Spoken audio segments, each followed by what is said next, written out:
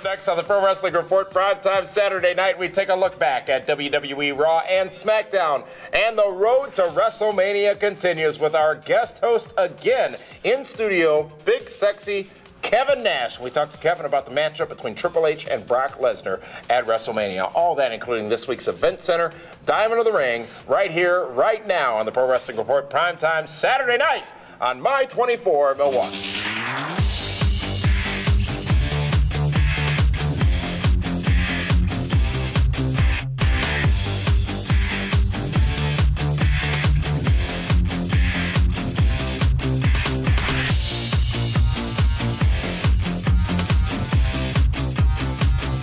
Welcome, ladies and gentlemen, to the Pro Wrestling Report on Saturday night. Damian Nelson sitting alongside Davis the Activities and WRC legend back here, one-time knockout Hall of Fame, straight edge Divas champion hero on Saturday, March 27th, 2013. It's the 30th. We're on our way. It's the 30th. You're right, I Saturday know you the 30th. like to live in the past. Well, you know. Let's get to the present right now. And the present is all about WrestleMania. We are on the road to WrestleMania, David Hero. WrestleMania just 1 week away now.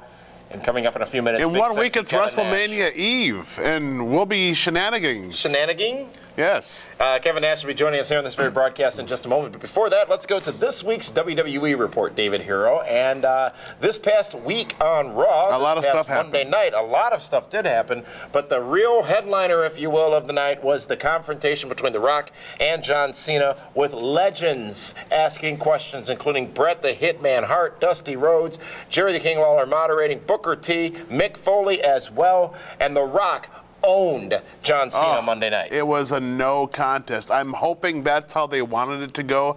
I hope they wanted John Cena to be like the wounded animal, in that The Rock was just hunting him down, because that's how it came across on television. And for everything John Cena had to say, Rock had not just a response, but what seemed to be the perfect response. The Rock just punched him right in the mouth. I mean, straight shot? That's what he did. Yeah, just, you know. But did this do what it needed to do, which was to put people, get people invested into their rematch at WrestleMania? I think what they're trying to do is show that it's not a lock that John Cena is going to beat The Rock at WrestleMania. They want to show a little bit of a weakness to John Cena, maybe the uncertainty that he might not believe in himself, and he now needs to talk himself up to beat the Great One on the grandest stage of them all. Did they accomplish that? Not yet. I mean, yeah, they showed that he's broken, that he's intimidated, that maybe he feels deep inside he can't beat The Rock, which now makes me want to see what happens on Monday night. There they done did it. 2 more matches also made for WrestleMania this past Monday night on Raw. One announced during the broadcast, the other just after. The first of which, Chris Jericho versus Fandango. Who would Fandango's have thought? first in-ring matchup as Fandango in WWE on broadcast on television will occur at WrestleMania. Who would have thought Chris Jericho would come back to wrestle Fandango at WrestleMania? Why not? Obviously, they must have some big things for this kid. I mean, it's not like he's in there with just an average mid-card guy. I mean, Chris Jericho is a star. He really is. And Dancing with the Stars, Chris Jericho against Fandango, there might be a dance-off. Oh, Lord.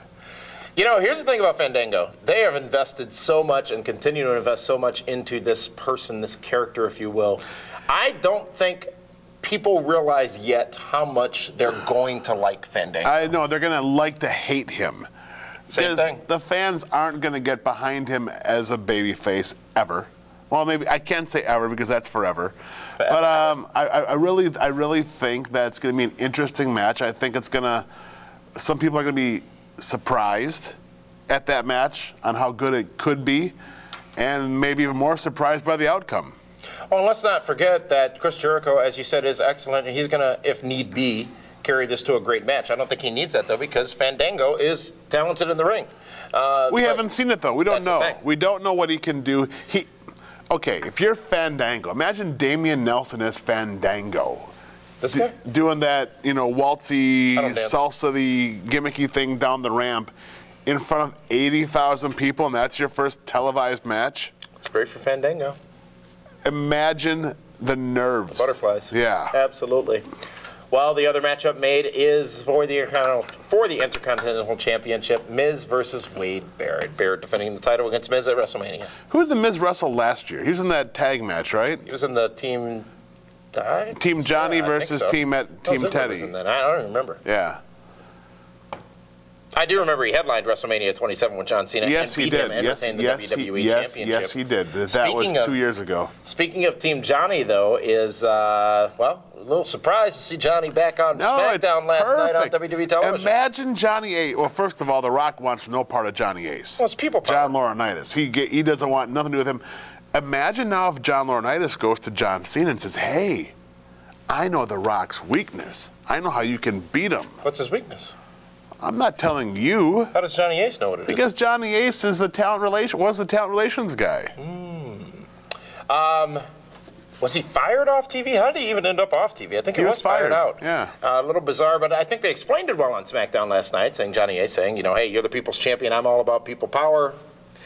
Still, it was good. It was entertaining to see John Laurinaitis back on WWE television. You know, a week of very, very deliberate TV from WWE, and while people talk about The Rock, you know, he's only there every few weeks or whatever. He came back not only on Raw but also on SmackDown, his show, if you will, just last night rather, on the Sci-Fi Network. So he is doing all he can, I think, to put forward his best foot as it pertains to promoting WrestleMania. The question is, will it work? And we'll all find out next Sunday at WrestleMania at MetLife Stadium.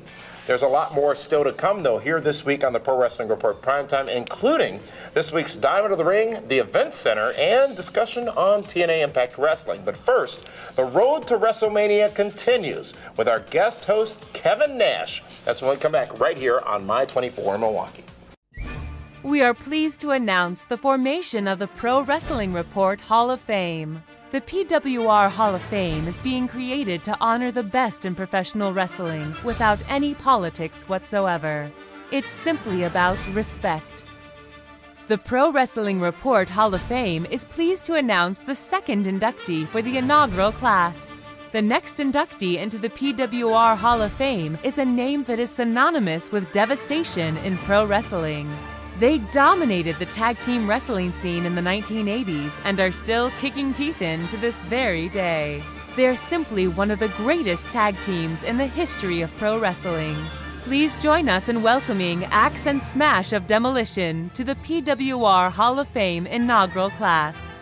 The PWR Hall of Fame induction ceremony will be held in Manhattan on Friday, April 5th at the Hotel Pennsylvania.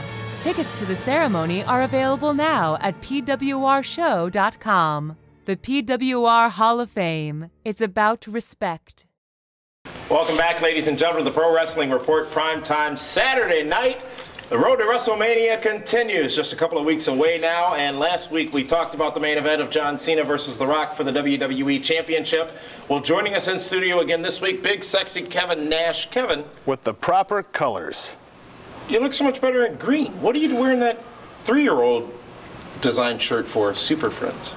Well, it's kind of a... It's all wrinkly? Kind of a homage to my buddy here. Yeah. See? Oh, hey, See? Dave. Yeah, there you go. Wow. Kevin Nash, thank you for joining us. Actually, everybody in my family has one of these. I just want you to know that. We'll have to my son and wife. Get you some more Nelson pins. Don't have to. It's been great discussing WrestleMania with you, and now tonight, another big matchup. It's Brock Lesnar versus Triple H, and that match, a rematch from SummerSlam. This is one of Brock's, 3 matches. It's his third match so far since coming back to WWE last year, but his first WrestleMania in a very long time. What's your take? In 9 years. Yeah, a long time. So he's had 3 more matches than Scott. Yes. Your take on this matchup featuring, well, one of your best friends, Triple H. You know, I think that the real measuring stick in this is the fact that neither of them have had, I mean, together they've had 5 matches, 8 matches. I mean, yeah, well, 5 is high. Well, in the last 5 and 3, right? Hunter's he's had Punk, Taker, and Brock in the last year and a half. And this will be the third match for Brock Lesnar in the last year. So both guys are going in with a with about 3 matches underneath the belt. I mean, I think that if there's anybody that has an advantage in that situation, of course, it's Hunter, because he's just a better worker. Yeah. You know, he's a better pro wrestler. But the last 2 matches we've seen with Brock Lesnar, they haven't been wrestling matches. Right. They've been fights. And I believe after his UFC run, I think that kind of works for Brock. You could get knocked out real easy and be going home a lot sooner than the time cue. Yeah. You could get blown up, hit you with a right hook, and it'd be like, okay, well, I guess that's the finish. At least now it is. Yeah. So there's a little wild card in there. Yeah. You know, I think I'd pretty much I'd be watching. Watch what I said before the match, anyway. I don't think I'd really want to get in there at 53 years old with Brock Lesnar and just kind of go on the fly. Brock is legit tough guy, scary, don't want to cross him kind of guy. And he's like, you know, that freaky, you know, North Dakota farm strong. Talking about wrestling bears, he's wrestling moose, huh? Yeah, go lift the barn. How far? How high? You know, I think like Brock's whole family, you know, it's like sisters and everything. His sisters are, his one sister that I met her at the Meadowlands years ago when he first broke in. Beautiful girl, but just, you know, everybody's just a big, sturdy, you know, big boned. Sturdy. You know, that's a good word for it. Yeah, I mean, they're a very good breed of people.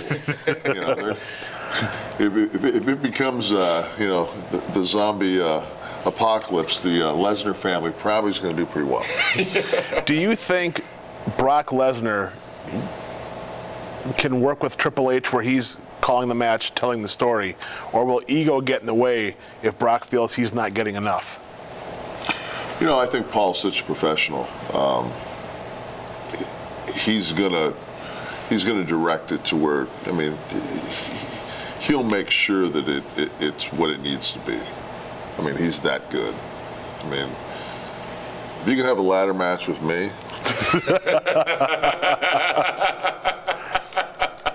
rest my case. The defense rests. Some people out there are not too pleased that this match is happening. Triple H not full-time on the roster, Brock Lesnar not full-time on the roster. Does that really matter? Or is it because it's the second time in less than a year, much like Rock and But Cena? not a WrestleMania rematch, but a rematch nonetheless. Does that play a role as it pertains to WrestleMania, the grandest stage of them all? You know, I think it's like anything else. You know, when they had the Hurricane Sandy benefit, I mean, it's Bruce Springsteen, it's Bon Jovi, it's Billy Joel.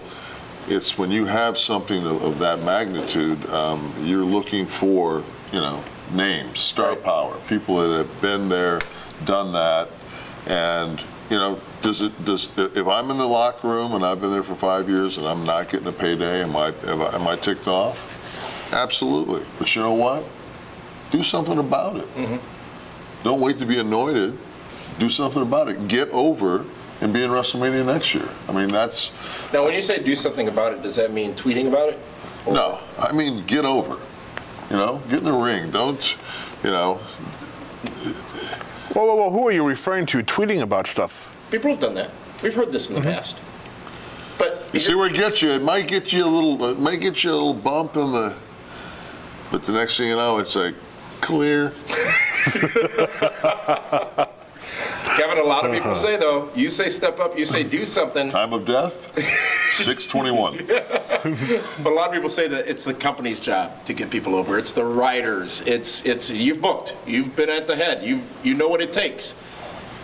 How do you explain that to the fans out there? But the thing is, you know, you can write, create, you can do everything, and on paper it looks like this is going to be perfect.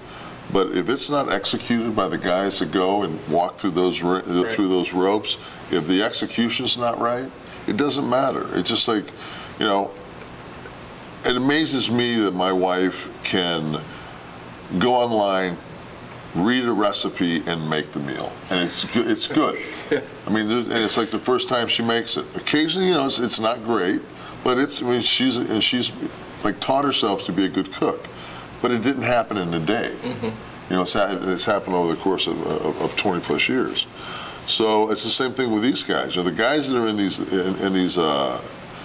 main events at WrestleMania have been doing this a long time, and even though it is maybe the third match they've had, I mean, they know how to cook.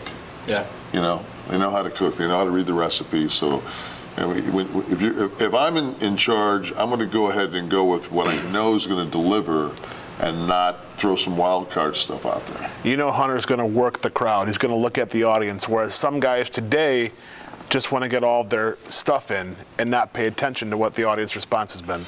And the thing was, you know, especially for WrestleMania, being there live and watching the events, now that they're at these giant arenas, it's difficult to watch the match. Yeah. You're watching the ring, but then you're watching this, and you know, for me, it's like I want to go home and watch it. I want to hear the announcers. I want to hear, you know, I want to. Which you did that last year. I did that last year. He's leaving Sunday morning. Yeah, I did a signing Sunday, and then I took off because I wanted to watch Triple H and Undertaker. And I wanted the drama. Yeah. I wanted the camera angles. I wanted Kevin Dunn's production of Undertaker and Triple H. So I mean, I wanted to. I mean, I didn't have a problem, going and spending $70. They don't reimburse you? No. I thought you knew. That's not in the Legends deal. No. No, not at all. But who's your money on in this match? Triple H or Brock Lesnar? If Paul wasn't in the office, I'd say Paul, but he's in the office, so he's, you know, I think Lesnar will go over. Who needs it more? I mean, do they need to put over Brock Lesnar to keep his development? I don't know what his deal is. You know, I don't know if he's 3 and done. It doesn't look like he has a whole lot of dates. Yeah. So I mean, I don't know the particulars of that, but from a standpoint of, I just don't see Triple H, I'll say his working name so that people know I'm talking to people. Who's Paul? Big Show, right? Yeah. Well, a lot of them use the name Paul too to show that they're those people.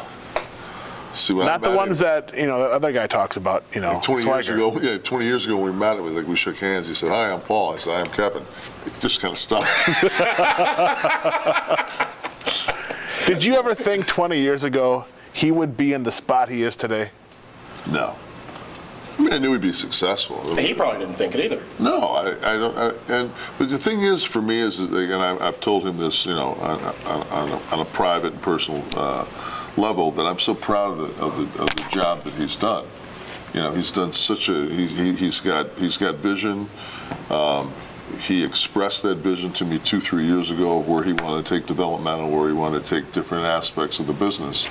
And not only has he taken it where he's wanted to take it, it's actually production-wise and developmental-wise is far exceeded what I even thought, you know, could happen. So he's done a really great, I mean, he's a very good wrestling executive. He's got a great mind for the business. And I mean, I'm just proud of the job that my friend's done. He's old school, though. And he did an interview with WWE.com recently saying people should be looking at the past. The guys you were talking about earlier, current wrestlers and performers, should be looking at the past, not the future, and going back to that. And we've heard a lot of people say that, and you've been on the road with WWE, you see what's happening in the back. A lot of people are spending time on social media or playing video games or doing whatever, and there are a few guys who are watching tapes still. A few guys who are studying that old craft of professional wrestling. You know, when I came back, I wasn't watching anything that the people were doing. I was still watching my Bruiser Brody Stan Hansen's, you know, collection. Yeah, I mean, it's just the stuff you go back to, and it's just, you know, it's methodical. I mean, it's you know, it's everybody knows that I basically have toned a luchador style down to more of a methodical, robotic 5-move kind of big man thing. Just in the last 6 months. Yeah. Before that, I mean, it was just, it was like pedal to the metal. Just, no restrictor plate, just boom. Surprised you weren't wearing a mask. And I do sometimes. Well, wait a minute. There was at one time. He had that other green outfit and... Though I was the, and now, they come out with the movie. Right. I should get royalties on that. Well, watching that entrance and that whole production of you coming out as Oz, that is a movie in and of itself. Yeah. It's a Clash of the Champions. I think it was like 91 It's as disturbing as Requiem for a Dream. Where did they get all that green light? I was like, we got to put it on our website because you got to watch. It's jaw dropping, folks. You should be behind the rubber mask. Big sexy Kevin Nash going to be with us again next week. We're going to be talking about Kevin on that same night. While we will be airing your segment, we're going to be at the Hotel Pennsylvania, right across from Madison Square Garden. Shenanigans in the concrete jungle. Tickets moving very fast. VIP tickets still available. Big party. I'm already starting to feel it. Your annual event in WrestleMania. You're the headliner. You're the host, and I can't believe all the friends you got lined up coming out to that show. Should be. It's good. I mean, and we're adding them daily. Yeah, absolutely. Madison Ivy might show up. Big sexy Kevin Nash, ladies and gentlemen, here on the Pro Wrestling Report, joining us again next week. And we'll be right back right after these short messages here on PWR Primetime Saturday night. The biggest party during WrestleMania weekend is coming to Manhattan. PWR presents Shenanigans in the Concrete Jungle, hosted by big sexy Kevin Nash on Saturday, April 6th. But Kevin won't be alone. The party starts right after the WWE Hall of Fame induction ceremony, just steps away from Madison Square Garden. VIP tickets include free drinks and more, and are only available in limited quantities. Get your tickets now for this tremendous Hall of Fame after party right across the street from Madison Square Garden. It will be epic.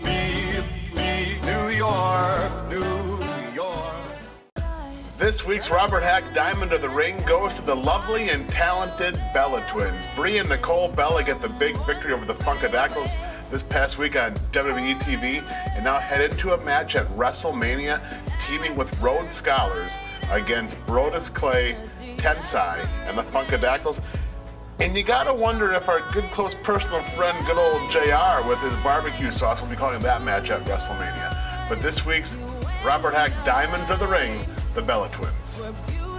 Welcome to the PWR Event Center, brought to you by Gruber Law Offices. One call, that's all. I'm Linda Kay here to bring you the news on all the latest events coming to the Milwaukee area. WrestleMania 29 is next weekend, and PWR is heading to New York for a spectacular weekend of events. The PWR Hall of Fame ceremony will take place Friday, April 5th in Manhattan. Be there live as Axe and Smash of Demolition join King Kong Bundy for the inaugural class. Armando Estrada will be the master of ceremonies, and you can get tickets to the Hall of Fame for only $15 each. There will be a special meet and greet after the show for all attendees. The Shenanigans meet and greet party will be on Saturday, April 6th, right after the WWE Hall of Fame induction ceremony across the street from Madison Square Garden.